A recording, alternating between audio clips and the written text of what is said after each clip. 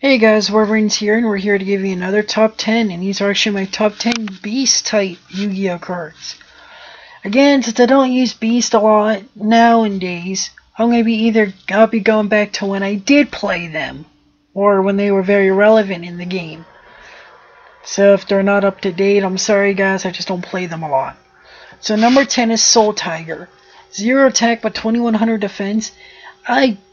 Back in my day when I played this, wow, I sound like my grandpa now. Back in my day. Back in my day, before these X-Seeds and Cinco shows be flying all over the place. Like back in Star Wars, we have fusions and rituals. It was hard to get over 2,000 on the first turn. But in all seriousness, it was true.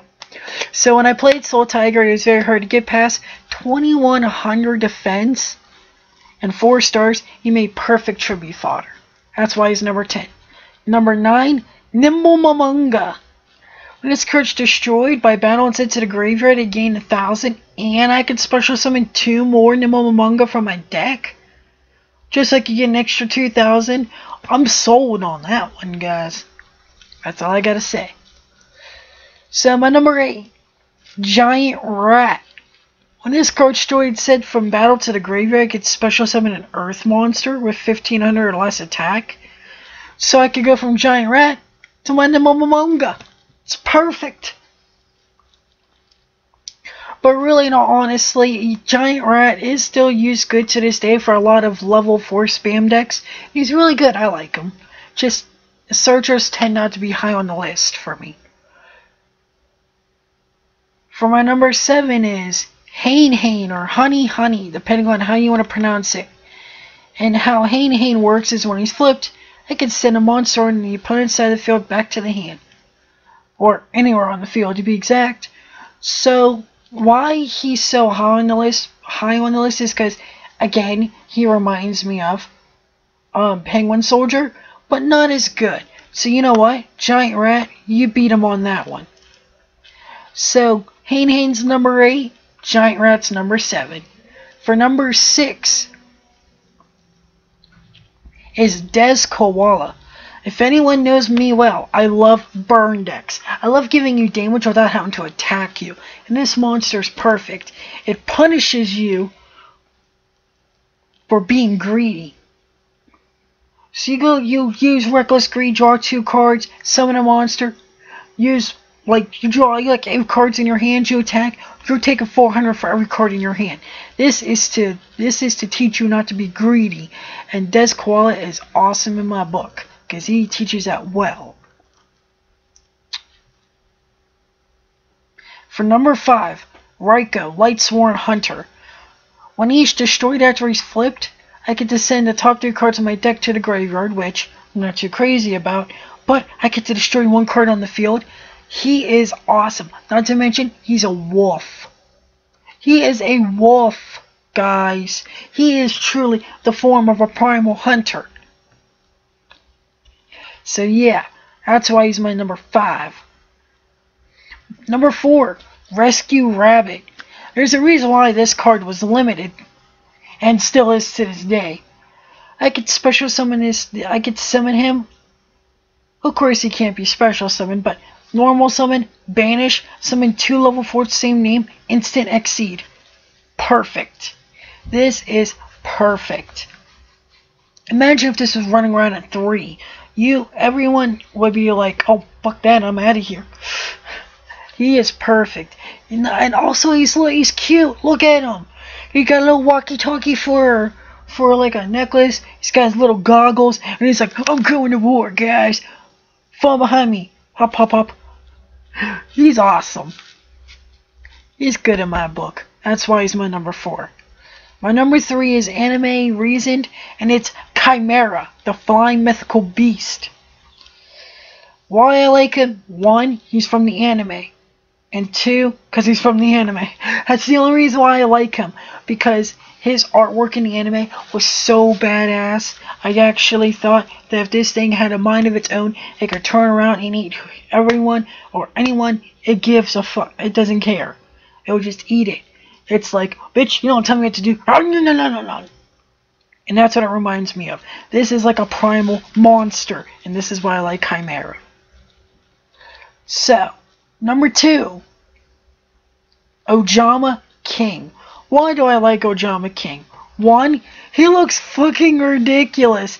It's like a giant white monster with big smile, with wearing like Speedo underwear, and he has like a blanket for a cape. He's like awesome. Look at this dancing. He's like, "Argh." He reminds me of me when I was a kid and I wanted to be a wrestler. I'd be running around with my shorts all tucked up inside and with my blanket on going, yeah! And that's what he reminds me of. Also, he's very good in lockdown decks. I get to choose 3 of the opponent's monster card slots and then they can't use them. Oh my goodness. That plus a ground collapse, you're done. You're not doing nothing. You're not summoning anything. And that's what's crazy about him. With 3,000 defense, it is a monstrosity. If lockdown decks were still used today, it'd be an instant win. It's like, you know what? I quit. Can't beat you unless I play a burn deck. I can't beat you. And just walk away. It's literally what it is. And that's why Ojama King is so awesome. Number 1 is Leo, the Keeper of the Sacred Tree. Leo is badass. Not only does he look cool, he's level 10, which just shows you how strong he is. And his effect. He cannot be targeted by card effects except during the main phase 2, which barely anyone plays. So basically, if you skip your main phase 2, he's untouchable. Oh, Compulse. Nope, it's not my main phase 2. Shit. Bottomless. Nope, not my main phase 2. Shit. He is awesome. Oh, Silent Honor 101. Nope, not main phase 2. Shit. And that's literally what it is. He is untouchable unless you use your main phase 2, which barely anybody uses.